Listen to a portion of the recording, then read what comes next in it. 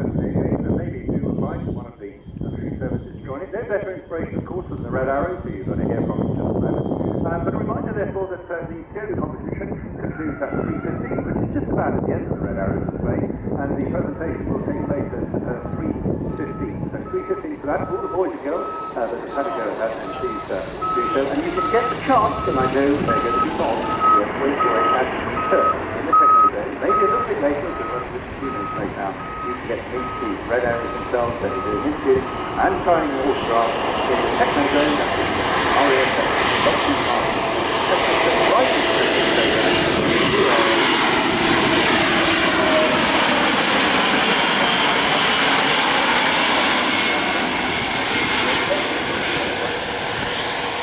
Well, very good afternoon, ladies and gentlemen, boys and girls. Right, squadron in the flight team, I'm Red 10, the ground supervisor with the Royal Air Force Aerobatic team, the Red Arrow.